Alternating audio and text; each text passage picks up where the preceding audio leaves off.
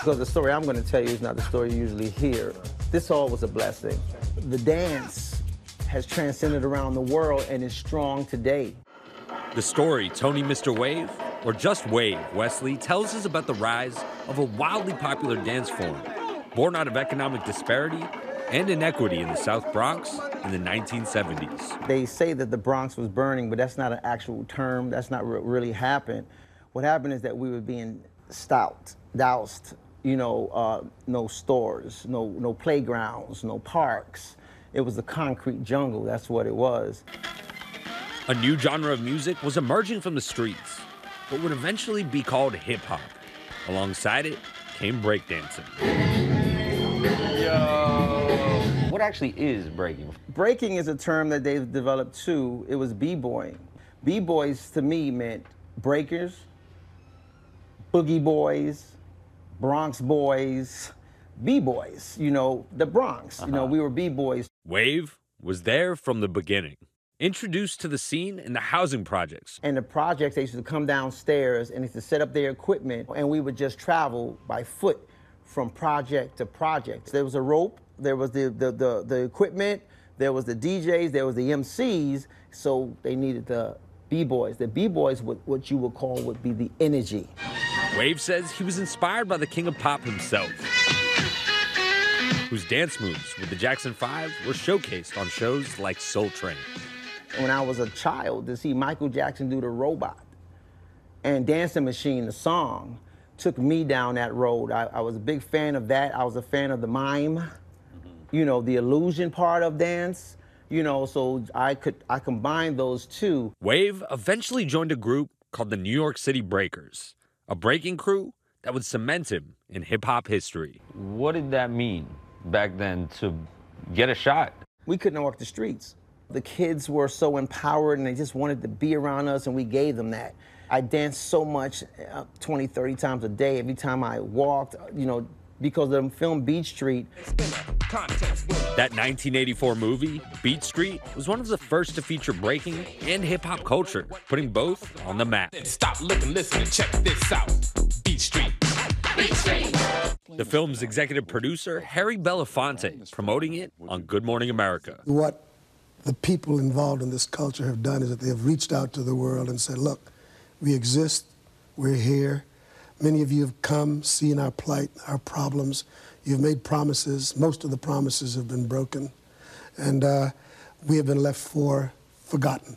And we will find a way to reach out to the world and make you know that we're here. He understood, but he also understood that for it to get global, he had to add those other elements. He didn't do it for hip-hop, per se. He did it for the world. The more people learned about breaking, the more it evolved.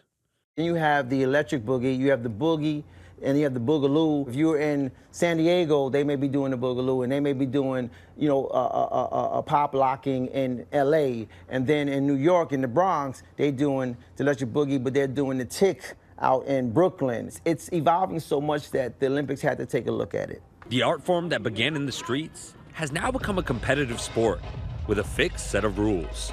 And at next year's Summer Olympics in Paris, for the first time ever, breakers from all over the world will compete for the gold medal. 2 events, one for men and one for women, will consist of one-on-one battles where dancers perform multiple throwdowns or sets that are then judged on creativity, personality, technique, variety, performativity, and musicality. One of the Olympic hopefuls, right out of Flushing, Queens, Sunny Choi, will represent the U.S. in the women's competition. When you first started breakdancing, could you have ever imagined that this art form could have ended up as an Olympic sport? No, never imagined breaking being the Olympics. And then it got announced officially. And even then, I think there were so many people who were like, there's no way, like someone's playing a prank on us, you know? Choi had been a lifelong gymnast, but injuries forced her to find a new sport. A popping dance class at college in Philadelphia led her to breaking. What I ended up really falling in love with is like the aspect of self-expression and creativity, because those are things that I hadn't had in my life before. I'd grown up with like a very like kind of strict like academic background. And so this is the first time that I was able to actually like go out there and figure out who I am and express that. A Wharton School grad, Choi left the corporate marketing world behind to pursue breaking professionally.